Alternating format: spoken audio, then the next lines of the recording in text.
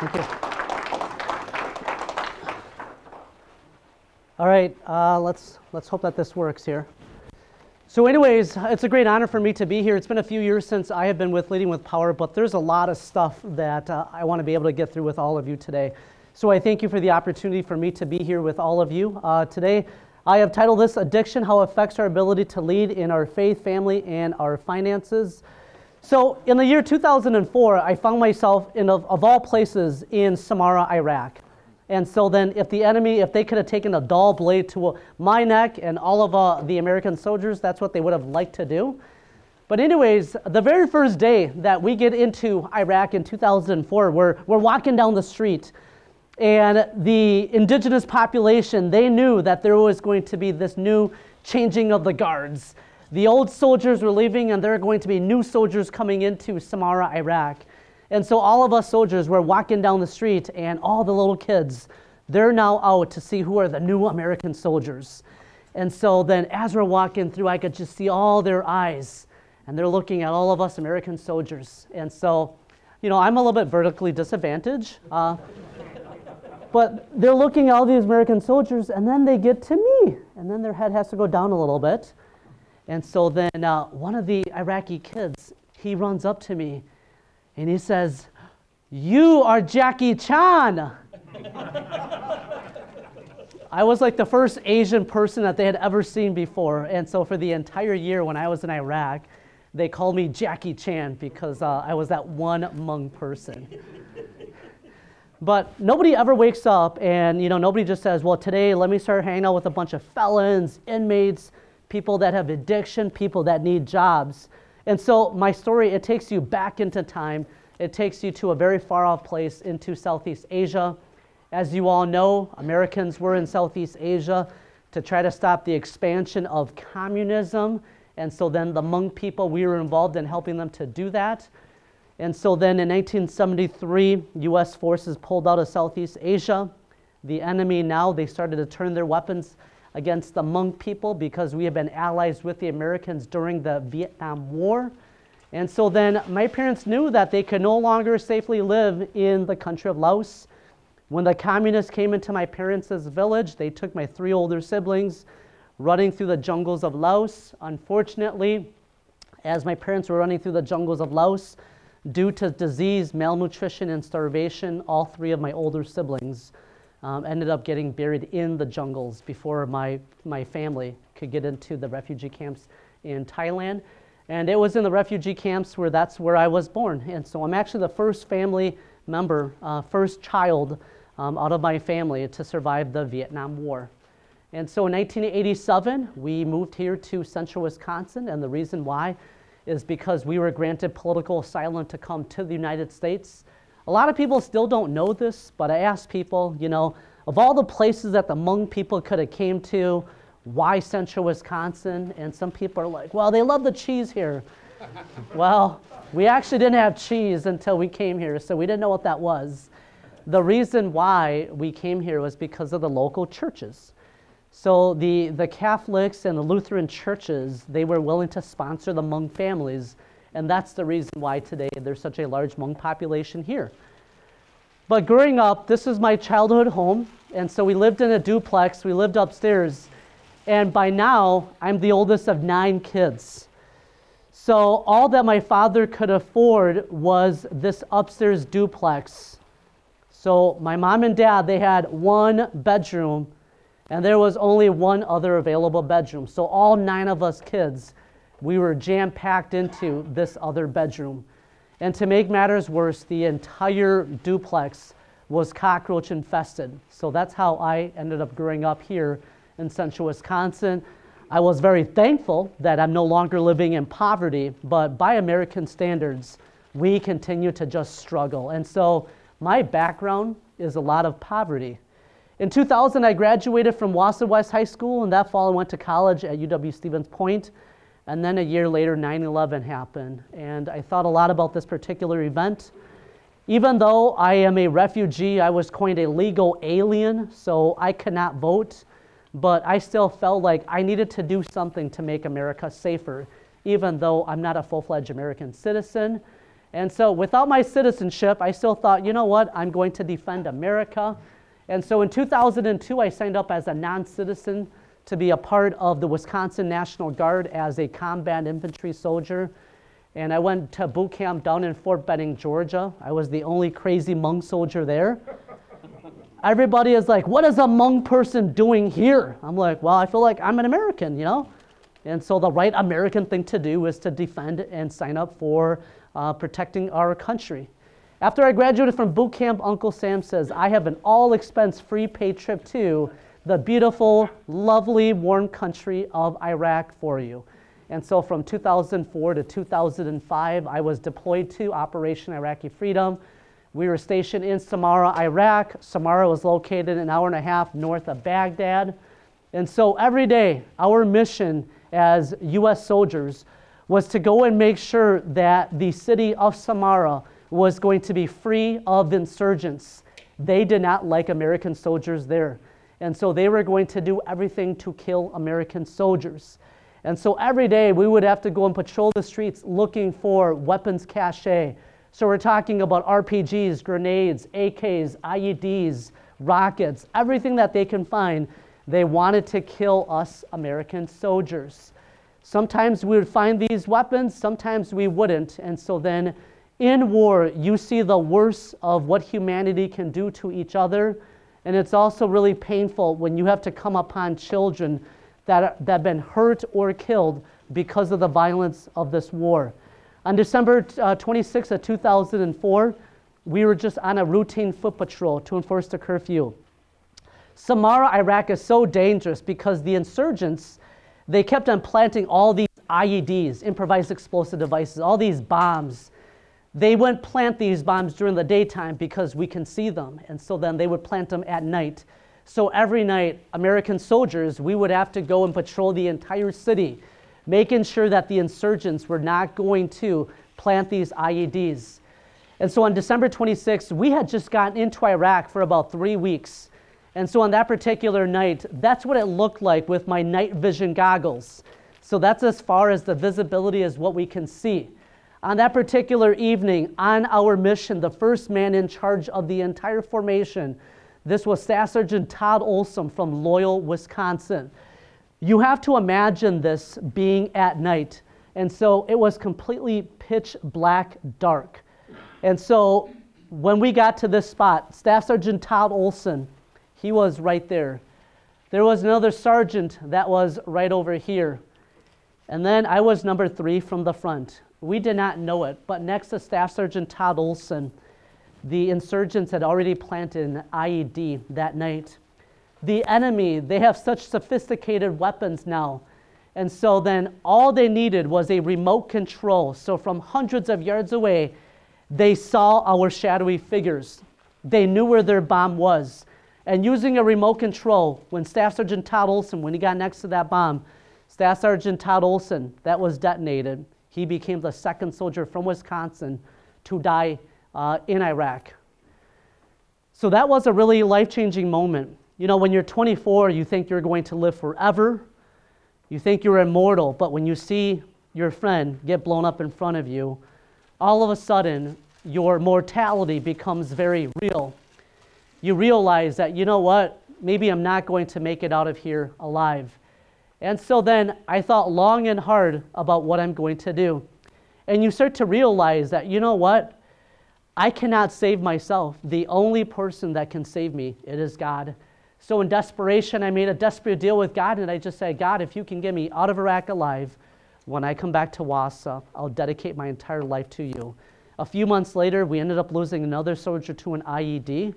And so by the end of 2005, we came back with 23 out of the 25 soldiers over from Neilsville.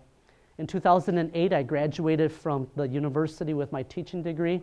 I became a 6th grade social studies teacher. This is my family today. I have 6 kids and a dog.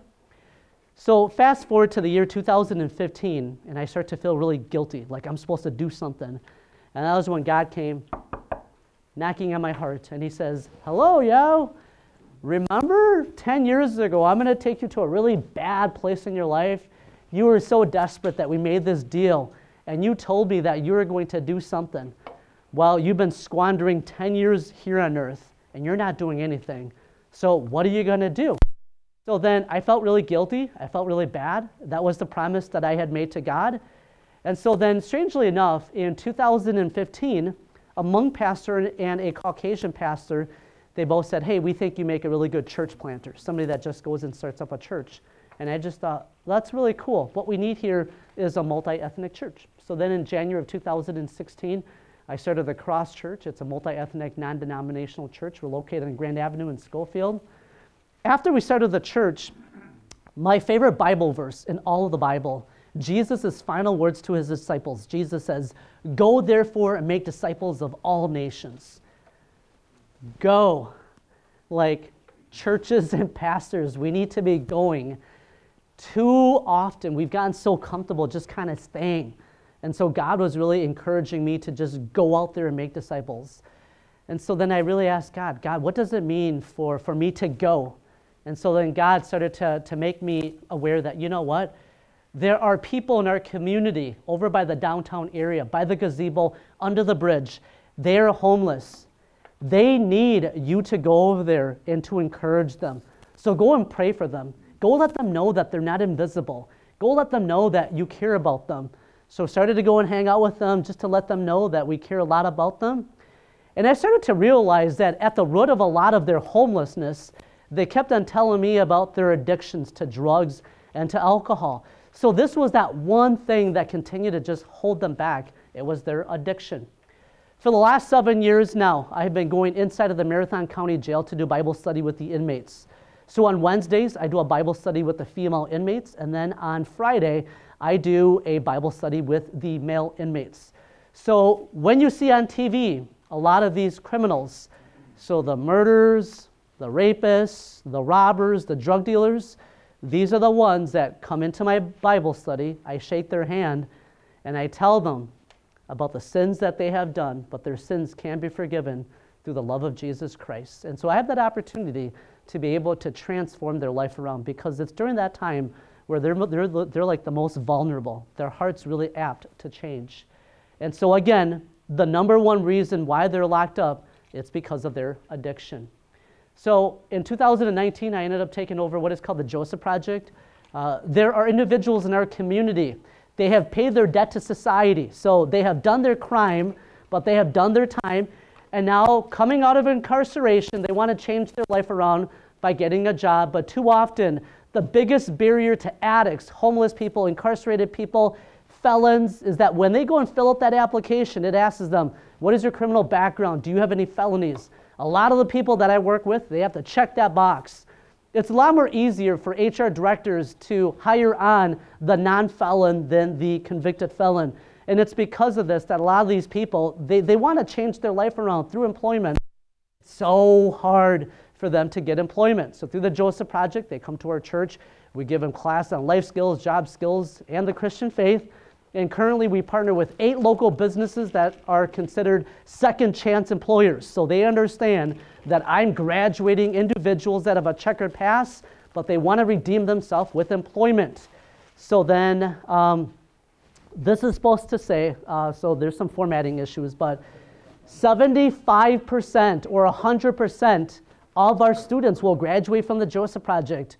So most of these individuals will get a job. And I can track their job retention. But unfortunately, in 3 months' time, 75 or 100% of the students that had a job, in 3 months' time, that goes down to 25%.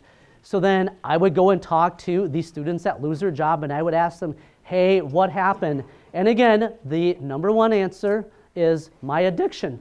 So I got paid. And so then I thought that I could just get high one more time, and when tomorrow comes, I'm going to stop. I got paid, so I thought I could go to the bar one more time, and so today's going to be the last day that I'm going to drink, and tomorrow I'm going to stop. Well, when you're an addict, tomorrow never comes. That is the lie that you tell yourself, and so then you continue to live that lie for many years. Many years becomes many decades. One incarceration sentence becomes many incarceration sentences, and before they know it, they can't get a grip on their addiction. And so I work with addicts each and every day. What's really sad is that as a young pastor, so then in my first 5 years of being a pastor, in those first 5 years, I did 6 funerals in those 5 years. And 5 of the 6 funerals that I did were for individuals under the age of 35, all related to overdoses. One of these happens to be Alex Drake. I met Alex Drake, and so then, I've talked to his parents, and they want me to share Alex's story with all of you. I met Alex inside the Marathon County Jail. He was there because of drug-related charges.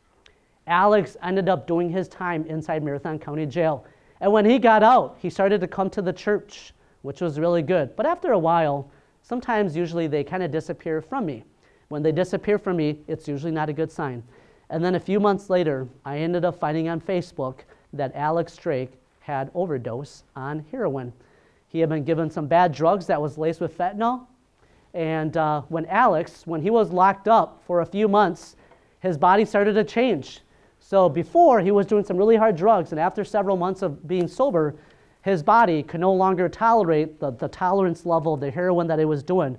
And when he got out, he thought that he could still take the same amount, and that completely knocked him out. And so then the family called me to say, hey, Pastor Yauo, would you be willing to do his funeral? So it's really sad. Like, I get called upon by these families that are now grieving, family members that have all died from drug overdoses. And after a while, you start burying all these young people in the community. It starts to really mess with your head, like, how many more young people do I need to bury? Because these are individuals that had so much life ahead of them, but because of addiction, their life has been cut short because of that. So we have some short-term places for this population, but what they really need are long-term places. We really need long-term programming in central Wisconsin. And so then in 2018, I started to gather some Christians in the community, and together we prayed, and we came up with the idea that we need a Gospel TLC, which is a transformational living center. So the Gospel TLC, it is a Christ-centered, long-term, 3 to 18 months. It is a residential facility for individuals that truly want to transform their life from addiction and brokenness. So if you want a sober place to live, that's going to help you deal with your addiction and your brokenness. And what I mean by brokenness is kind of like mental health. The reason why a lot of these people struggle with their addiction is because of all the hurt and all the pain that they've been going through. So in order to deal with the hurt and the pain and the mental health, they numb it with the drugs and the alcohol. And so the Gospel TLC, it is that place that can help them. So last year we were able to buy and completely purchase the Gospel TLC facility that is located in Weston. And so then our entire facility has 9 bedrooms, 4 living rooms, 5 bathrooms, a classroom, some offices. And so then it's just a wonderful space. And our tentative opening is for spring or summer of this year. So I'm really excited that maybe instead of like burying young people, that maybe perhaps now we could actually have them come to this place and we can prevent them from overdosing and dying so early. And so I can't do this by myself, and so the only way that we're able to operate is obviously through the generosity and through the kindness of the entire community. So my passion has really come to deal with addiction, and this is something that I'm really passionate about. I truly believe that here in America, and one of the most affluent, wealthiest, most technologically advanced country in all of the entire world, we have a problem that is bringing our country under, and that has to do with addiction. But unfortunately, a lot of people don't like to talk about this family. We like to just kind of sweep it under the rug. It's someone else's issues. They can deal with that. I want to put my blinders on. It has nothing to do with me. But the reality is that addiction affects every single one of us. And so nobody wakes up an addict. I want you guys to know that after working with all these addicts for all these years, nobody just wakes up one day and be like, well, today I'm really bored, so let me just stick a needle into my arm and let me just become a drug addict. That's not how it works. Not only that, but sometimes it's easy for us to say, well, why can't they just quit? Why can't they just stop? Well, it's a lot more difficult than just pushing a button to be on drugs or to get off of drugs. And so the answer, it's really complicated as far as what we're going to do to be able to help these individuals. And that's the reason why the most important thing that we can do is really get to know an individual. Like instead of asking the question of like, why are you like this? The more important question is like, what happened to you? How did this happen? Tell me your story. Because every story is unique, and every story that's going to involve success is also different. So what works for one person might not always work for the other person. So when we talk about addiction, this is a head and a heart issue. And the reason why I say it's a head and a heart issue is because there are things that happen to the individuals. So maybe as a child, your parents told you that you were good for nothing. Maybe they told you that you're an idiot, that you're just a loser. Well, after you hear this so much in your heart, you start to believe that, you know what, maybe I am this failure. Maybe I'm never going to be good enough. And that's really painful to come to the realization that everybody thinks so negatively of you. And so when your head is thinking all of these really negative thoughts about who you are, the easy way to numb the hurt and the pain inside of your heart, it is to numb it with the drugs, to numb it with the alcohol, and all these horrible things that's going to just help you to escape it. When we think about addiction, coping strategies are really important. Most inmates that I meet up with, I will ask them, okay, so when you were very angry or when this happened to you, what did you do? And the rational answer that all of us would say, well, maybe I walked away or I was a better person to take the high road. For a lot of these individuals, they don't have positive coping mechanisms. And so then without the positive coping mechanisms, they're going to go to the drugs to deal with their issues. They're going to go to the alcohol to deal with their issues. And so what these individuals need is they need to be trained to have positive coping strategies. All right. Somebody recently told me, because I raised pigs on a farm, okay?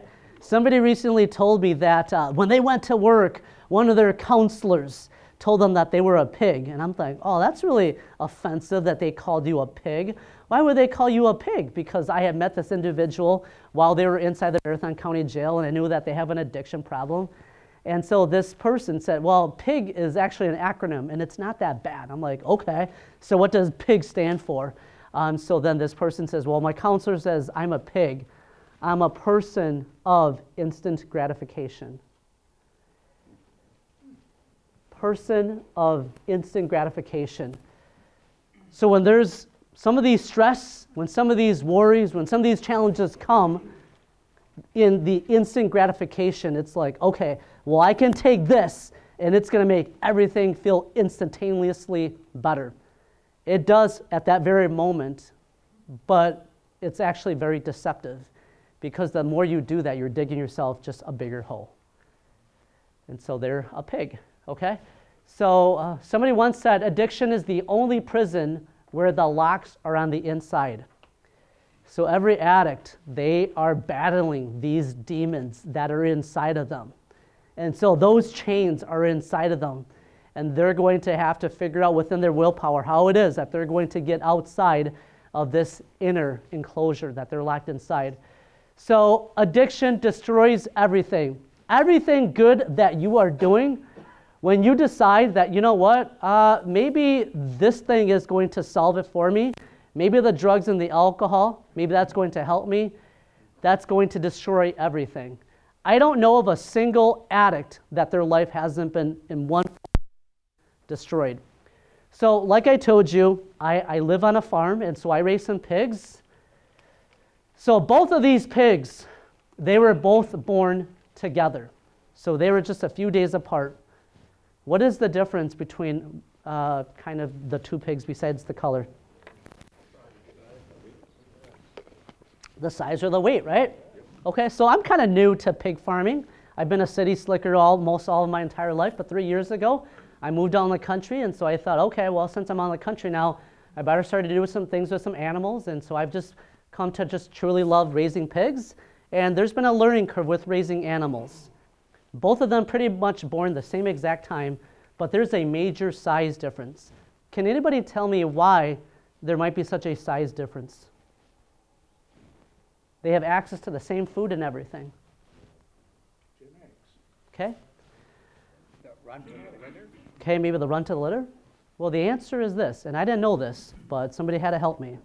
They said, well, Yauo, the reason why that pig is so much more smaller and scrawnier than the other one is because most likely that smaller pig, it has worms inside of it, okay? So when you have intestinal worms, every time that pig eats, that worm inside of them, actually a few worms, that will suck all the nutrients, the healthy nutrients away from the body. And now that worm just absorbs all the healthy nutrients. So without the healthy nutrients, that body isn't able to fully grow. Obviously, healthy pig without worm, that is the pig with the worms. The people that I hang out with, their form of addiction, it just happens to be illegal. But I don't think any one of us should think, well, I'm not like the drug addict. I'm not the alcoholic on the street corner. Because the reality is all of us, we all deal with addiction. So my addiction, it just happens to be hunting. It happens to be fishing. It happens to be spending time in the outdoors. I would just love to be able to do this every day, all day, because this is what makes me feel happy. I feel on top of the world when I can be doing these things, but the reality is I can't always be doing this.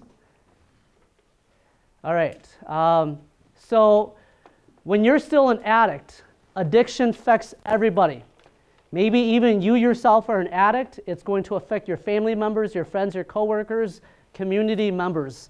So every single one of us, we are impacted by addiction in one form or another. Maybe in the past, like you've had some alcohol issues, you've had some drug issues. Your families have had to deal with you when you were going through that. So addiction has no discrimination. It doesn't matter if you're black, you're white. It doesn't matter if you're rich or you're poor. When we talk about addiction, it does not discriminate. So all of us are impacted by that. Addiction is this ball and chain. Until you can get rid of that, you will never be able to fully move on in life. It is going to continue to hold you back until you hit rock bottom. So until you hit rock bottom, you're going to reach out for help. And a while back, there was a lady that I was trying to help. And I asked her, like, why should I help you this time? And she goes, well, it's because I've hit rock bottom. And so I asked her, what is your definition of hitting rock bottom? And she goes, do you know where I was sleeping last night, Pastor Yauo? And I said, I don't. She goes, I was sleeping on some rocks under the bridge. I had literally hit rock bottom. So for her, being homeless because of her drug addiction, sleeping on a bunch of rocks under the bridge, this is as low as she can go. And so then it really made her realize, I have to start changing myself for the better. We have to be really careful that when it comes to addicts, that we're helping them instead of enabling them. Because sometimes they will come to us and they will say, well, I need money, I need help. And we have to be really careful because sometimes the money that you give them, instead of it going to the good things that they tell you that it's going to go to, it actually just goes to continue to support their drug or their alcohol. And so if somebody ever says to you, hey, I need some gas money because my car is low on gas, instead of them giving them $20, you can say, okay, well, if that's truly the case, why don't you meet me at Quick Trip and I can pump $20 of gas inside of your car. That way you know that your money is not going to support their addiction. Drugs take you to hell, disguised as heaven. So when you talk about all these addictions, whether it's drugs, whether it's alcohol, you name it, in the beginning, it looks so beautiful. It's like this heavenly thing. But really, this addiction is really just going to take you to hell because it is disguised as the best thing ever. So addiction, it affects the 3 F's. And so these 3 F's, the first one is faith, family, and finances. So the first one that I'm going to talk about is related to faith. I believe that there is a God-shaped hole in the human heart that only God can fill. So I believe that in every single one of us, there's a special spot in our heart where that belongs to God. And so what a lot of people have done is they have tried to take out God. And so then when they take out when they take out God, they have tried to fill that with drugs, with alcohol, with gambling, with sex and porn, you name it. Instead of worshiping the one true God, that one thing becomes the God that they worship. But they're never going to truly find that joy until they worship the one true God. And so you're never going to be completely happy if you're going to substitute God for all these other things in your life. I don't think we're going to be able to see that. But in 1 Peter chapter 5, verse 8, the Bible says that it is important that for us, we be a sober mind, because the devil is disguised and he's always going to be coming to try to attack us. And if you're not of sober mind, you don't even know when the enemy is going to be attacking you.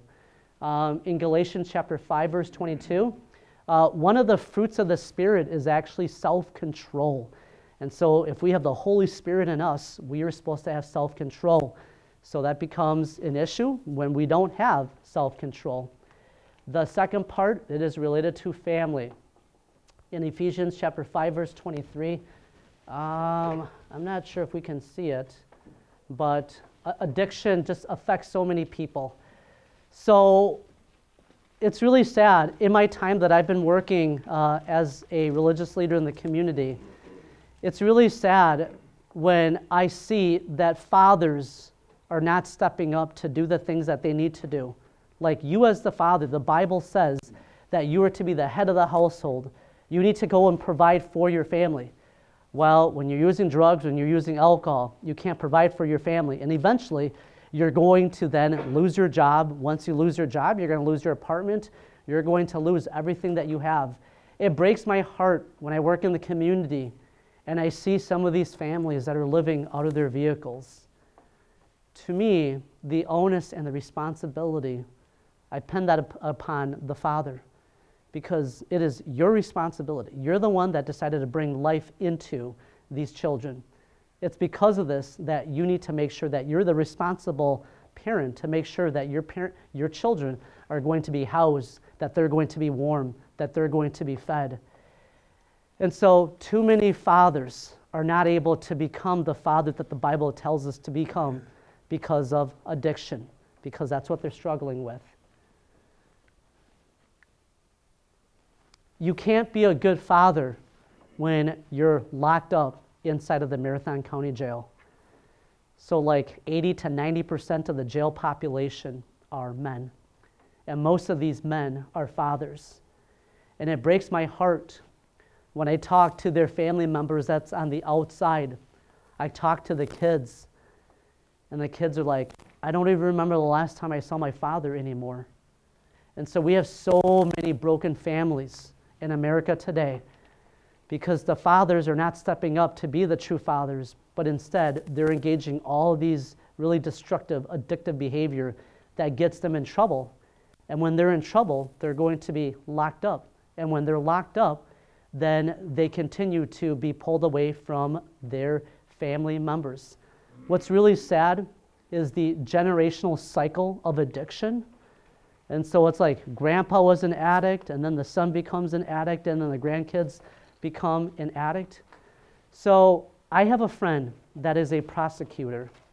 And when I was talking to this friend that was a prosecutor, I asked him, tell me about your experience in prosecuting addicts, And he's like, the worst story that I can tell you is that as a DA, as a prosecutor in a different county, he said, in 7 years' time, so within 7 years, this one prosecutor, he ended up prosecuting 3 generations. So the grandpa was an addict. He prosecuted the grandpa. A few years later, he prosecuted the father. And then within 7 years, he also prosecuted their grandson. How do we expect our families to thrive when our families are more obsessed with all these addiction instead of taking care of our family?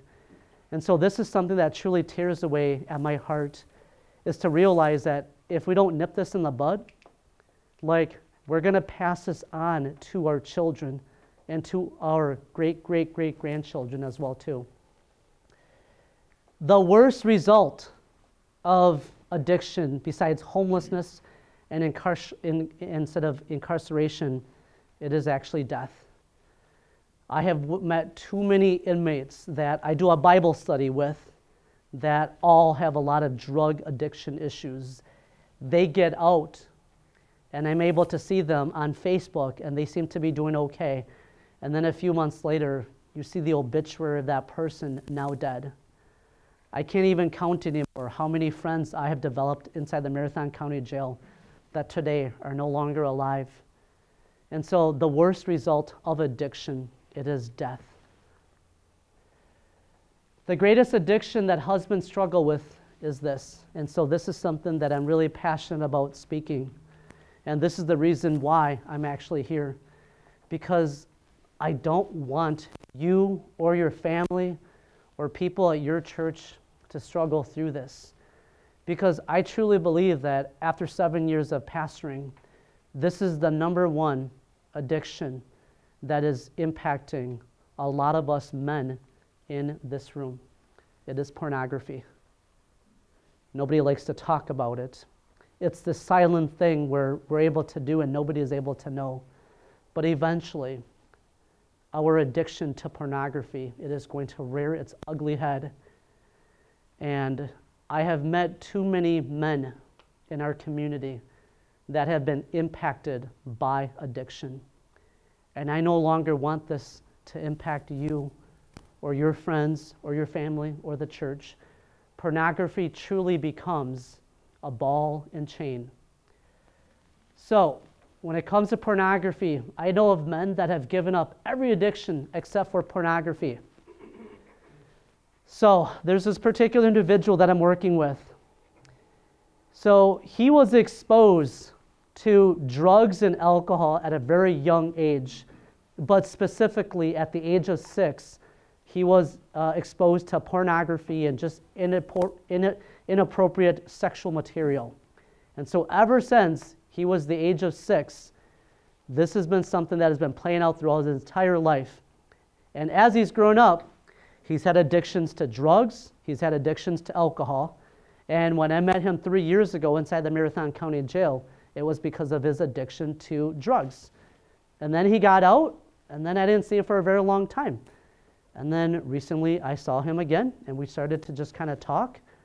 And he's like, and I asked him, hey, how's your drug addiction? He goes, I've actually been clean of drugs for the last 3 years. And so I'm like, that's all the reason to celebrate. But he was still very bummed out. I can tell that. So I'm like, come on, like your biggest struggle is drugs, and you haven't done drugs for the last 3 years.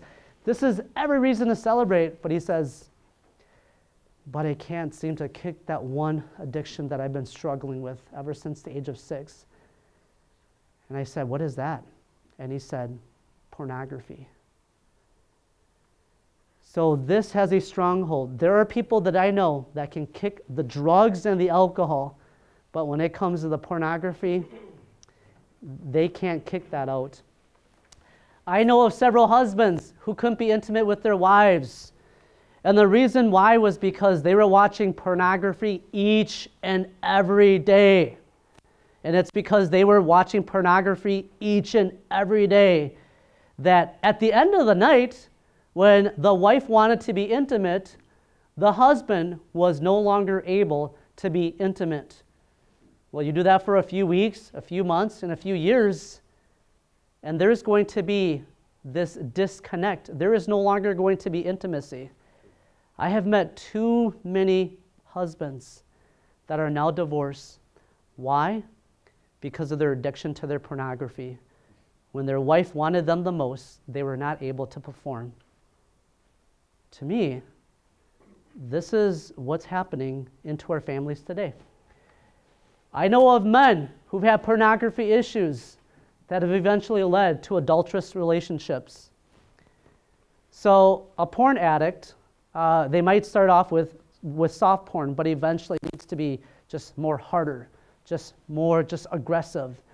And so when they watch these things, this is the expectations that they're having that their spouse is going to be able to do. Well, not all their spouses are able to do that.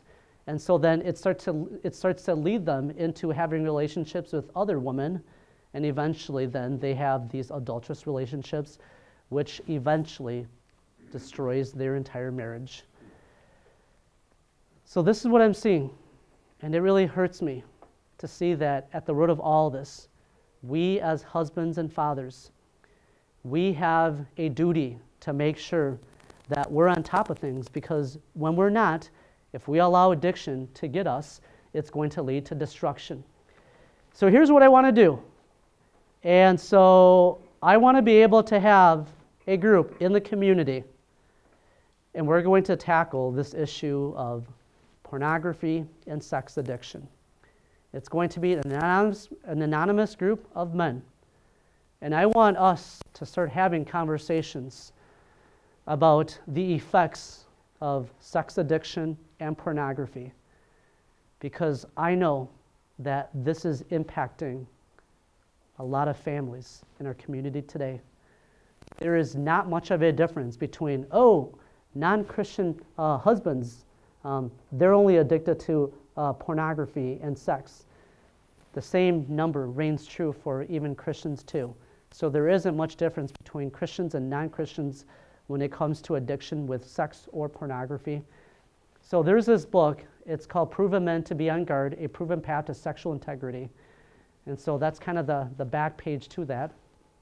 But what I want to do is to be able to form a group, and we need to start having healthy conversations about how we as men can come together to help each other to be able to overcome our addiction to sex and pornography. Because if we don't, your marriage is going to be destroyed.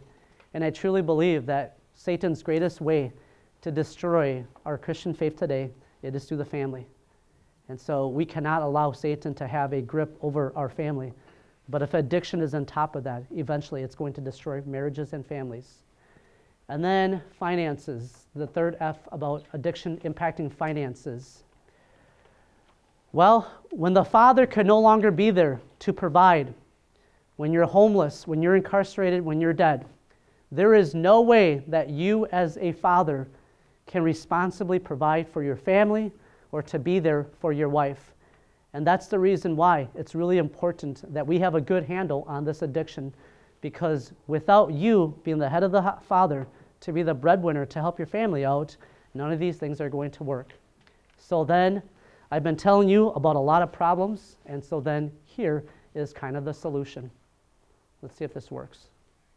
What causes, say, heroin addiction? This is a really stupid question, right? It's obvious. We all know it. Heroin causes heroin addiction. Here's how it works. If you use heroin, by day 21, your body would physically crave the drug ferociously because there are chemical hooks to the drug. That's what addiction means.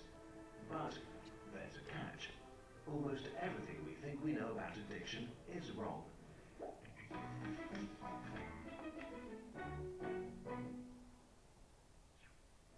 If you, for example, break your hip, you'll be taken to a hospital and you'll be given loads of diamorphine for weeks or even months.